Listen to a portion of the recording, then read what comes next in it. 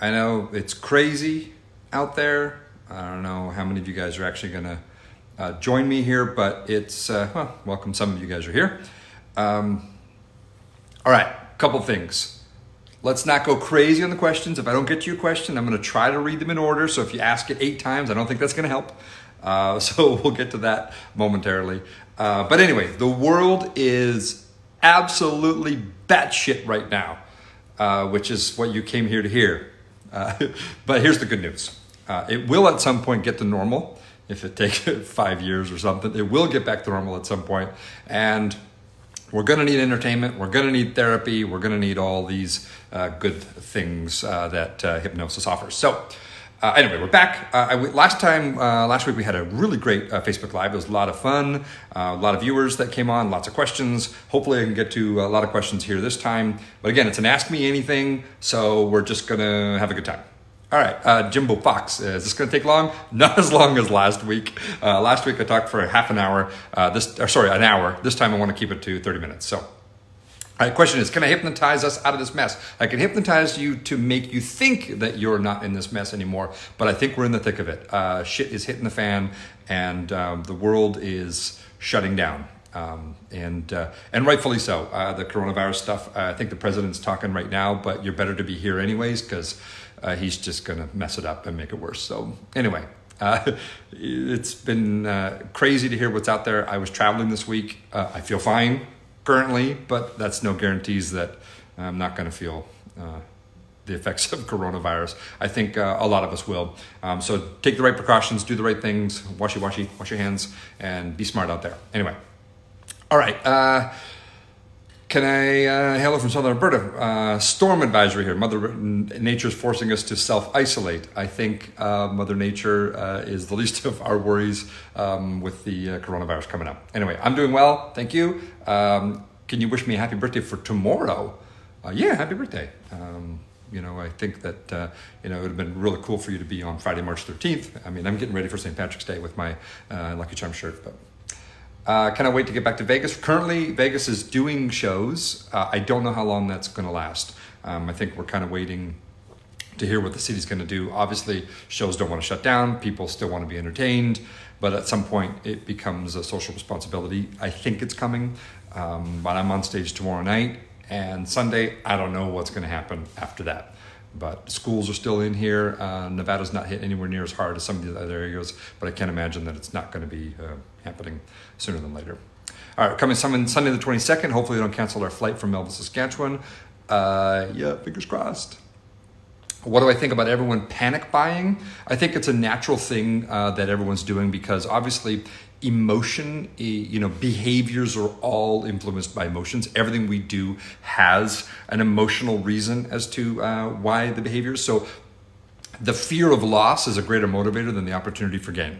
That's something you need to remember. The fear of loss is a greater motivator than the opportunity for gain. So it's not that people feel like they need to get the stuff. It's the fear of, well, if I don't get it, and what happens later if I can't get it? And I feel like everyone else is reacting around me, so I need to panic and buy things as well. So it's a natural thing. It's hard for us to stop that behavior because of how it's driven. It's driven by fear. But I mean, be smart out there. Get the necessities that you need, and people. I read an article from some medical professionals that basically said that you want to make sure you have some flu medication like Dayquil, NyQuil, that kind of stuff to help regulate flu symptoms. But anyway, I'm not an expert on that. Hello. A whole bunch of people can you make me answer my cell phone shoe again? Well, they've upgraded. Blackberries are out of the picture now. Cell phone shoes are out of the picture now, Scott. So you can now upgrade to iPhones, and so we may not happen again. All right, makes me feel like I'm dating your last. Drew says living in the mess of coronavirus makes me feel like I'm dating my last 3 ex-girlfriends all at once. Same kind of financial ruin, I'm sure. Pretty quiet on the Strip. It is pretty quiet. It is. Crowds are getting a lot smaller. Have I considered performing in Toronto? Yes, I have. I have done a lot, actually, in the years past. Just nothing in the nearest future booked. Been very passionate passionate about hockey and Star Wars and very interested in Game of Thrones. Where does passion for that come from? It comes from you, Keith. You bought me a nice little letter opener that was a Game of Thrones thing. I wasn't even into it. And then all of a sudden I became hooked. So it's funny you bring up the hockey thing. I got a bunch of messages that a lot of the local Vegas people were really pissed off that I didn't say that I was cheering for the Golden Knights. Right now, there's no season, so it doesn't really matter who I'm cheering for. But I am a Golden Knights fan. Shay Theodore is part of the family. We have part of our family married into that side of the family. So Shay and his girlfriend Mariana are nice, and we exchange texts once in a while. And I have a Theodore jersey that I wear to the Golden Knights games. And I said, well, I'm equally a fan of the Golden Knights and the Oilers. And my partner Kate said, no, you are not. You lean to the Oilers. And you're much more an Oilers fan than you are a Golden Knights fan. I'm like, no, I think I watch an equal amount of games. She goes, no, the difference is when you watch Golden Knights games, you sit on the couch and you watch the games. I'm like, yeah. And she goes, but when you watch the Oilers play, you stand in front of the TV. And that's why I know it's different for you. And I'm like, yeah, I suppose that's true. So anyway, I'm an Oilers fan, but also cheer for the Golden Knights. Happy birthday to some people. Hey, birthdays. Your husband's birthday was today. That's exciting. Am I going to bring back the Hypno Joint? That's actually a great question. I do the Hypno Joint quite often in the show, still when time allows. I'm only allowed to do an hour and 15 minutes because Vegas has this whole thing that they don't want people in showrooms. They want them gambling. So they need to come in and they need to get out so they can take your money.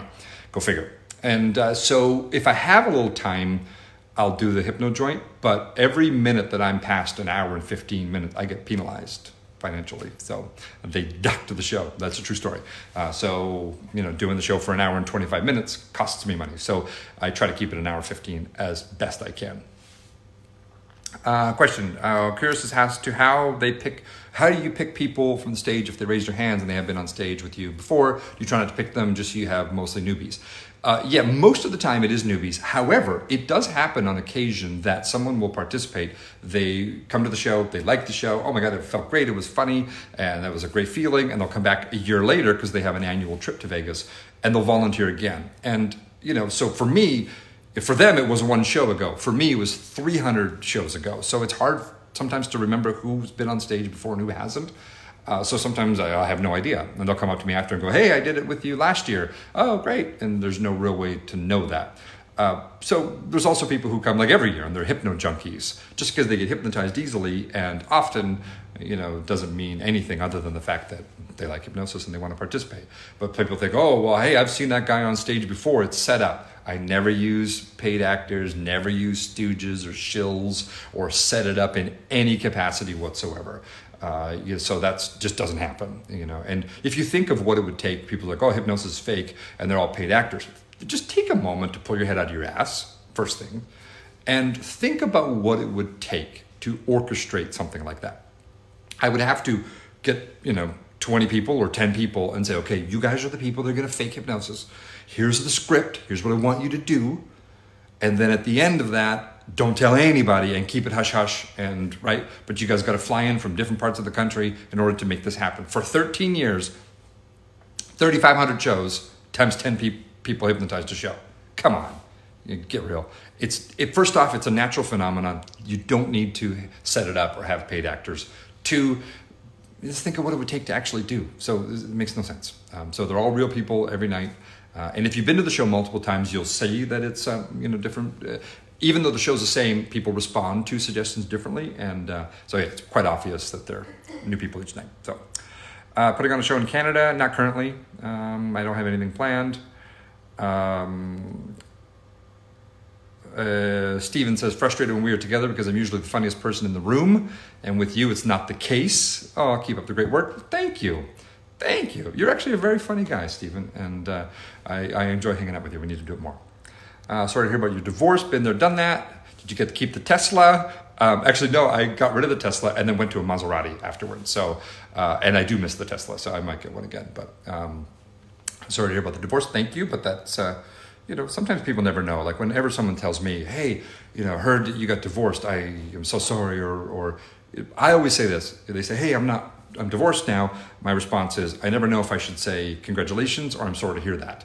And then the person usually responds, hey, no, congratulations, high five. Or they'll say, yeah, it's unfortunate and stuff. But in my case, it's fairly neutral. Obviously, it's an emotional thing that, there's a lot of emotions. It's a heavy thing that you go through, but you end up better at the tail end of it. And that's the entire point. So have you in your history of performing stage hypnotism had a dead show, like no one stayed under? If so, how did you deal with it? If not, did you ever come close to and explain how you dealt with it? All right, well, first off, I picked on this last time, and it better not have been you, Andre, that said it. Under. I don't use the term under because you're never under hypnosis. Hypnosis, the word under implies an external force that comes in and that people are under your control. It's not like that. Hypnosis is a state of mind that you are into. It is something that you enter, and when you come out of hypnosis, you emerge from hypnosis. So it's not under. But I'm a stickler about that. I might be the only one still trying to change that, and nobody gives a shit. But help me. It's not under, it's into hypnosis. That's the first thing. Second, no, someone's been hypnotized in every single show I've ever done except for one. And it wasn't because it was a dead show or because they weren't hypnotizable. It was actually, I was performing in the Crow's Nest Pass in Alberta, Canada. And there's this little tiny venue. This was years ago. And I'm performing and doing the show. And it's hot. It was, spring or late spring or early summer. They had the doors open. Well, about 60 feet away from behind the venue is a train track. And the train comes barreling down right next to the building and lays on the horn as it comes in. And it's so loud and it absolutely wakes everyone from hypnosis during the hypnosis process. And it was comical, really. And then we took a little bit of a break. Okay, we're going to take a break. Not going to, we're going to get into hypnosis again. Let's just take a 25-minute break, 30-minute break. Grab your drinks in the bar and whatever. And then we did it again and start doing the induction. And the train comes back. It comes back and lays on the horn in the middle of the induction. And it was comical. And there was other things happening, a band and whatever. And then, some people were left and it was just comical. So it ended up that we just said, screw it. We're not going to do a show. It was the bigger beginning of my career. They didn't pay me that much to begin with, but that's sort of where it happened. But okay. So let's see. I have some old questions from my I'm making some noise here, from my laptop. From last week. I was hoping to get some of those, but it looks like you guys are asking all kinds of questions that I don't know if I'm ever going to get to these ones, which is good. It's great. Hypnotize them fools to wash their hands. Yes. Do you know when people aren't hypnotized? There's a couple of things that happen. Great question, Demi. What happens is first off, you can kind of tell by how they're looking at you or at me as the hypnotist. People who are hypnotized tend to really want to track the movements. The second thing is I do a lot of the first couple of routines with their eyes closed. And the reason for that, and we talked about this last week, is that people who aren't hypnotized have this drive of not wanting to be found out. So they tend to open their eyes and see what everyone else is doing before they respond. So they're trying to not get caught. That's one of the things. Second thing is I have a lot of comedy that happens in my show. And someone who's hypnotized, so I have some specific jokes at the beginning of what I'm doing at the show, and I guess that the drive or what I'm trying to achieve is in the orchestra when I do you're playing with your butt and you're doing the certain things. As I'm going through the suggestions, someone who's hypnotized won't necessarily find those types of things funny.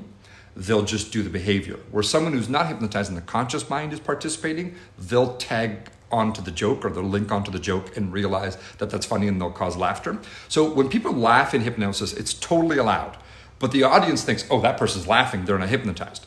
But if the person who's hypnotized thinks that, let's say they're full of ants and they're itchy, the guy next to them can look at him and think that that's funny.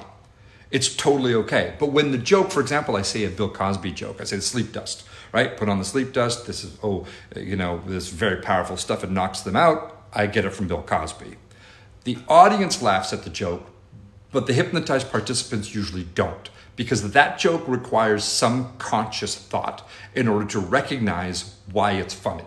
So when they laugh is more important than if they laugh, because hypnotized people can laugh. when they're laughing tells me which part of their mind is responding, if that makes sense. All right. I hypnotize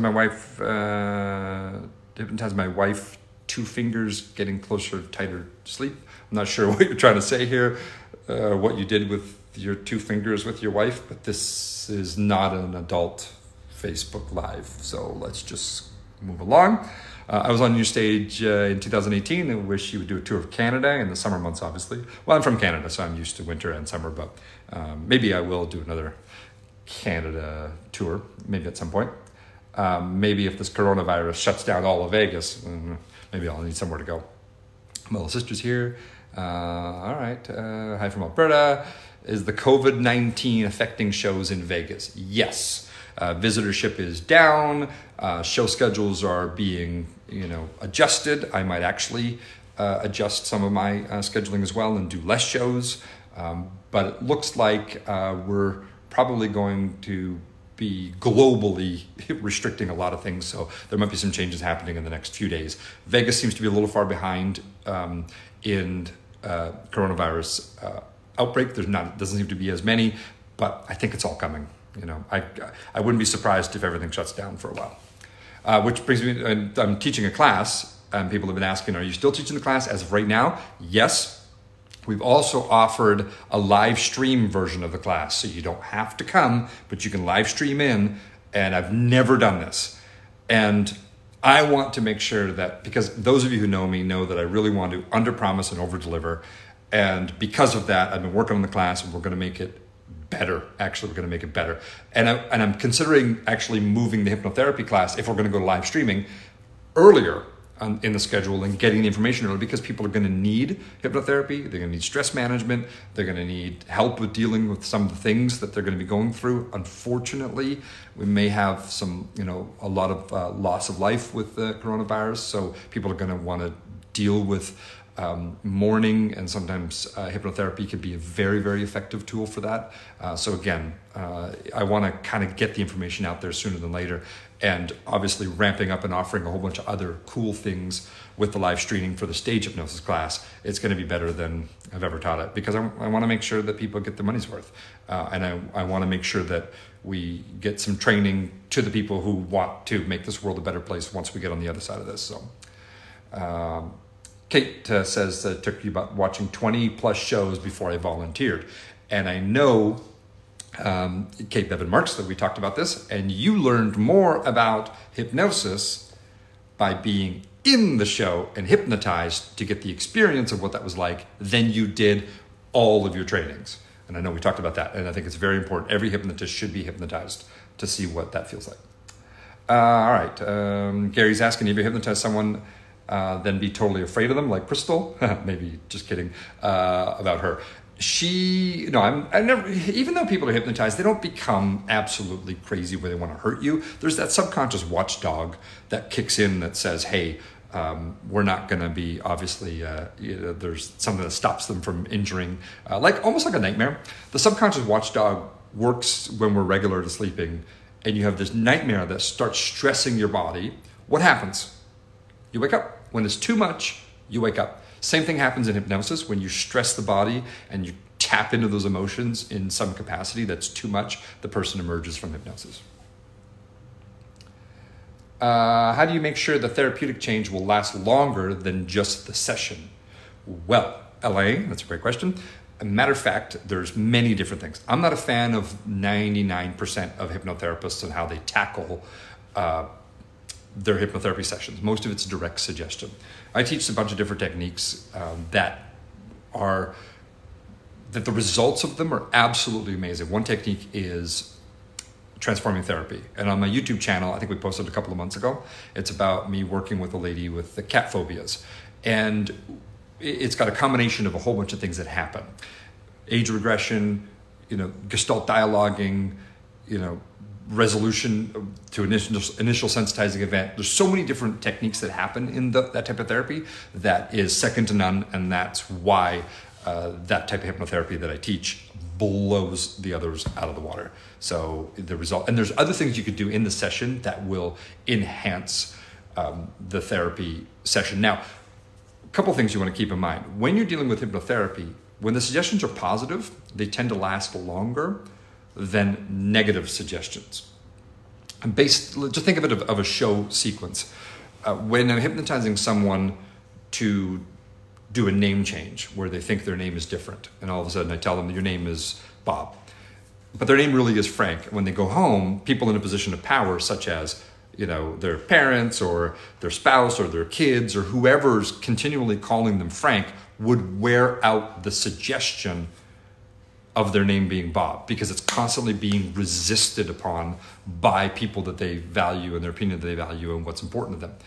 Whereas if I were to tell them they have self-confidence and they feel great in the people around them and they enjoy their lives and their whatever, and when people are talking to you, they like you and you sense that and you feel that doesn't get challenged, so that suggestion tends to last a lot longer. So how you structure the suggestion will determine the effect that people get from that. All right. I know this skipped up. Okay. I'm trying to get caught up. I'm missing some. I'm so sorry. My phone just kind of reset here. Okay. Would it be possible to set up a one-on-one with you in Vegas? I haven't been taking any clients for one-on-one, James. Lately, my schedule's just been swamped. That may change. I mean, I might not be doing shows in Vegas, so my schedule may free up. So I might be taking on some one-on-one clients. My partner, Kate, also does one-on-one clients, and she is taking clients, and she's awesome. And in some cases, she's actually better than I am at the therapy. She's really good. So email my office, and we'll get you her contact info. So email info@marcsavard.com, and we'll get you her info when she does Skype sessions, and she's really good. Okay. You shake your guest hands to get them to do things. Are you going to change that up at all? It's a great question, Auntie Stacy, although you're not my Auntie Stacy, but I'll treat you as such. Listen here, Auntie. Basically, what I do is I've changed. So now the suggestion, I'll touch them on the shoulder. I'm not shaking hands. I haven't been connecting, not because I'm worried. I just want to, be respectful and be socially responsible for their well-being. So I've modified that. So I haven't been doing any hand-to-hand contact. And when I say, hey, you're not hypnotized, and head back to the audience, you should grab them by the shirt and just pull them out of their chair. No, I don't do that. But yeah, the last couple of shows, I have not been doing that. Debbie says, Mark, you rock. Well, I agree. Thank you. Do I like animals? How about cougars? Ooh. That's funny. I do like animals, but I don't have any. They're all at my ex's and with the kids, and I like them over there. I'm a neat freak, and I don't have them in my house. Okay, great show, good show. Thank you. Saw that one was awesome. Do you hypnotize children to get them to clean their room? Yes, I hypnotize children. Do I hypnotize my children to clean their room? I'm not a miracle worker. Little shits. Leah says the cat phobia session was mind-blowing. Yes, you were there. I made you reevaluate your entire life. You were not doing hypnotherapy. You took a break from it, and then after seeing that, I told you, I said, you're doing people a disservice. Get back out there, and you've been kicking ass and taking names since. I'm happy to see that. Could you hypnotize someone to thinking they are Mr. Trump? I would never do something so horrible as that. You heard it here. Not a fan. All right. If you meet someone from your show a week later and shake their hands, will they still have the same reaction, like love or hate? It can happen, and it has happened in some cases. That sometimes they'll have a little bit of an extra effect that the suggestion will stay on for a little longer. There's no danger though. Just curious, how come you're not doing any more shows? I am doing more shows. Okay, hi. True story. Can't wait to see your show again in October. Okay, I think I'm caught up on the messages here. I follow you for like 9 years and still love what you do. Well, thank you, Demi. That's very, very nice. Where were you the first 4 years when I opened in Vegas? No, that's fine. I appreciate your 9 years. That's awesome. You were at my show. Louise says she was at my show a few years ago and freaked out when my belt became a snake. Still freaks you out? That's great. Where do you watch the video? That's funny. I like that. All right, so I'm caught up. I missed some questions. I don't even know really how to go back. I could try to go back, but it's going to shake the phone. So anyway, if I haven't answered your question, fire it, and then maybe I'll answer it. If not, okay, I have some questions here. Question was, if I had this was from last week that I didn't answer. If you were able and had a successful session with you, why would I not be able to listen to other hypnotists on YouTube? Because I'm very talented at what I do. That's why. It matters. You know, hypnotists matter. You can't just say, oh, one hypnotist is just like the other. No, we are not. Okay, why did you train in hypnosis? Did you get to know Jerry Kine in person? I did know Jerry Kine. So I actually trained at Gil Boyne's school in Los Angeles. And Gil passed away probably about 10 years ago. It was one of his last graduating classes. And it was, I just trained in hypnosis because I felt like it was important for my stage career. That's kind of how it started. And it turns out that I was more right than I knew I was. It becomes very, very important. I think every stage hypnotist should have a hypnotherapy background. All right. You volunteered twice for my show in Vegas. Oh, you were Marc Savard, the comedy Hypnotist. That was your porn name. That was wonderful. That's probably one of my favorites. It was very, that was great. How do I know who's hypnotized deeper than others? Well, understand that hypnosis isn't, when you get hypnotized, you don't just stay hypnotized in a certain level. Hypnosis works a lot like sleep, where you go through cycles. So you light sleep, deep sleep, same thing happens in hypnosis. It becomes cyclical. They're in lighter states, deeper states, depending on the suggestions that are happening, how long they've been active. It's almost like when they're doing a routine for too long, I like to put them back into a sleep-like hypnotic state as to kind of reconnect them, re-deepen them. So that matters. So time of the routine matters. The patterns, how cyclical we're going through. So all of it matters. And some people naturally go into hypnosis deeper than others, but there's also a misconception too. I want to keep them in a waking hypnosis state. If I put them too deep into a state of hypnosis, they become very lethargic, and then it's not funny. Oh wow, they're deeply hypnotized, but you can use them as a doorstop. You know, there's nothing really you can do with them. So it really does matter, that you don't want to get them too deep. You want them in a waking state. All right, how's it going? How are you holding up with the coronavirus? I currently don't have it, or maybe I do and I'm not showing symptoms, fingers crossed, but I think a lot of people are going to get it, unfortunately. So be safe, be smart, take care of yourselves out there. The whole earth is becoming scorched at the moment. But we'll get through it. We'll get on the other side of it, just like we do everything else. You know, us humans we're resilient. We're like cockroaches. Betty's asking, Kate, partner, girlfriend, both. Life partner, business partner, girlfriend. She's awesome. Make sure you follow her. Kate Sheeler on Instagram. She talks about sex and sex therapy, so only follow her if you're 18. All right. Kate, if you're on here and you're following live, throw in your Instagram in here so people can see it, so they get the spelling right. Any idea when you will announce? Jimbo's asking if we're going to announce the move the therapy up or not. That also all going to depend on what happens. If there's like a national travel ban, then we're going to offer it in live stream and going to offer a whole bunch of goodies that come with it. That it's going to be, we'll let you know. We'll keep everyone updated, and we're going to make sure that we post it on social media. Any shows on the Strip canceled? Yes, Le Rev over at Wynn has taken, I think, a hiatus through the end of April. And Cirque is meeting today about adjusting schedules and possibly going to shorter. I think some shows in my theater have cut the amount of shows that we're offering. I'm probably going to cut the amount of shows that we're offering. I'm actually supposed to have a meeting later today, and we're kind of going on the guidance of the Las Vegas Convention and Visitor Authority and the mayor, and there's a whole bunch of moving pieces that kind of help influence what's happening. So we're all connected to each other, and all of us entertainers are all talking to each other, and so it's happening. Let's see. Hypnotize my wife to teach her to relax. A little NyQuil in her wine will help with that. Who is the best magician you ever have open for you? Probably Chris Ewell, who's the one who asked the question.